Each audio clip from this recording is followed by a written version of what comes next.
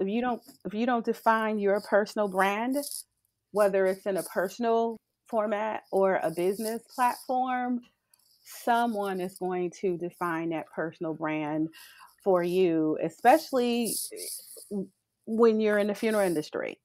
So Right. we almost don't have the option of not marrying the two together, because if that online review is left on the funeral homes platforms, it's talking about that individual funeral home. It's talking about that individual person that they met with.